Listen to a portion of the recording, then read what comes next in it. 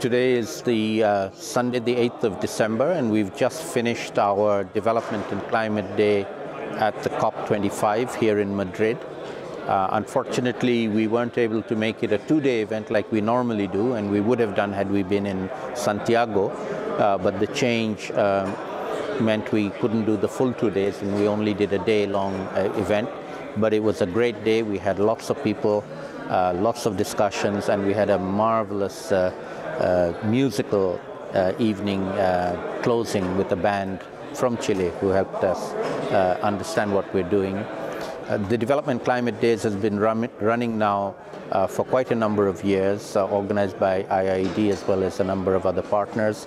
And the idea is to use the weekend in the middle of the 2-week-long COP to bring together people working, practitioners mainly working in the development arena who are not necessarily negotiators, to relax, to get to meet old friends, get to make new friends, spend some time learning from each other in a structured manner, and most of all having fun together. And I think today was a very good example of us achieving that.